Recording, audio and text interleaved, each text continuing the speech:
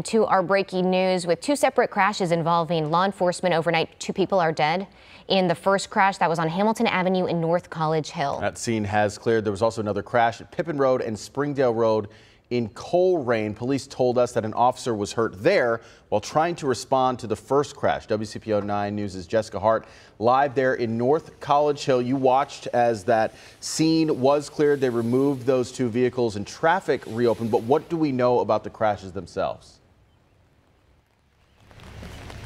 Yeah, Adrian, this road is back open. Traffic has been moving here pretty smoothly. What we do know is that the Hamilton County Coroner tells us that two people have died in this crash involving a Springfield Township police cruiser, but the coroner would not confirm if one of the people dead is a police officer.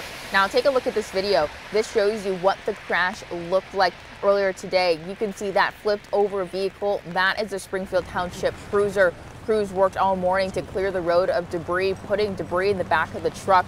Now, both of those cars involved in this crash have been taken away on flatbeds, and this crash happened just after midnight.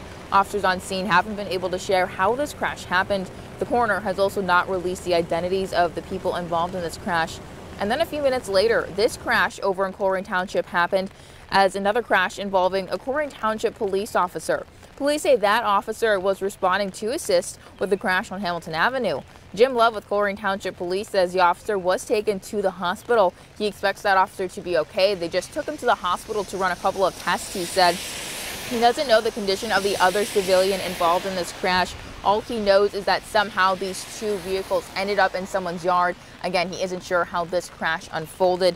Now, I did speak with College Hill Police. They told me that the Hamilton County Sheriff's Office will be taking over this investigation on Hamilton Avenue. I've reached out to Hamilton County Sheriff's Office to see if they could tell us any additional information about how this crash unfolded, and them not been able to reach them. I also reached out to Springfield Township Police to see if they were able to confirm if one of the two people who died in this crash is one of their officers. Again, if we learn any new details, we'll make sure to update you. Live in North College Hill, Jessica Hart, WCPO 9 News.